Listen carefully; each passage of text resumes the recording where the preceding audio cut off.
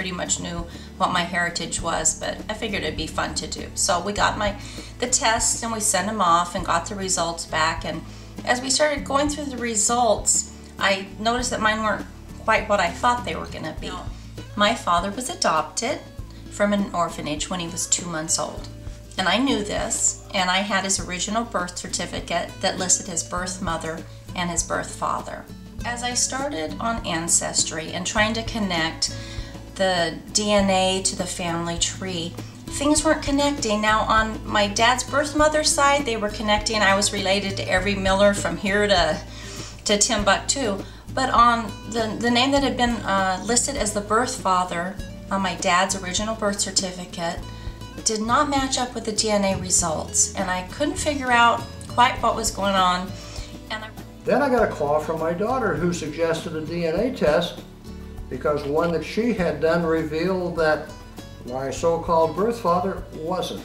I spent months poring over the DNA connections, and I began to see a lot of similarities in the places, the people, and the dates. And the common denominators seemed to be two particular surnames, a tiny town named Kellogg, Idaho, and DNA. And so I was able, through the Ancestry.com, the DNA, to determine that my father was a descendant of Walter Knox and Carrie Fulton. I tracked down a man with those two ancestors from that small town who I thought might be my missing link. I told him about my research, and I told him, from what I know so far, I believe we have the same great-grandparents, but I'm not sure how we're related. And he very willingly offered to help me, and he sent in a DNA sample. And when the results of that sample came back, he was a very close match. So I knew that I was from his family. I thought this is a great ending to the story for me, for my dad.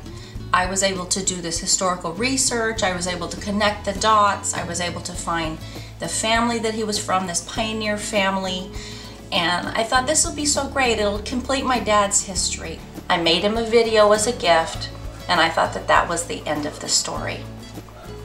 What I didn't know was that when I posted that little video on my Facebook page, that some of the relatives would see that video and they would recognize my father.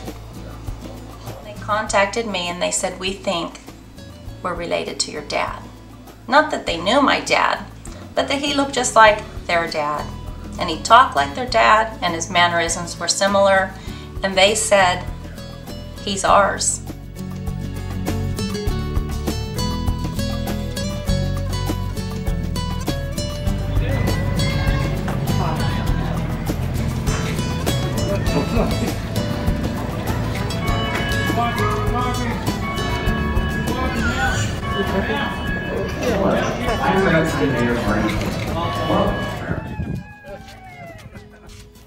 Hello, hello.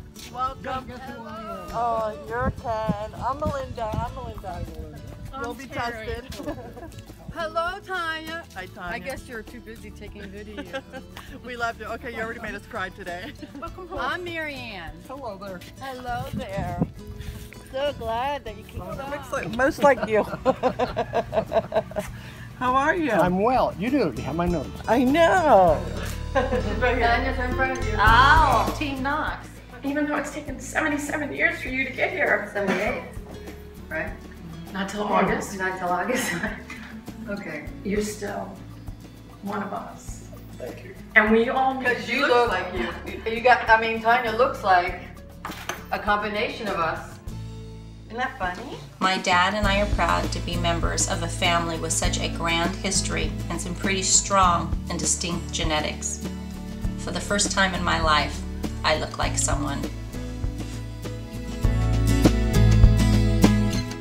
I did this as a gift to my father. I set out to solve a decades-old mystery, and I ended up with a family.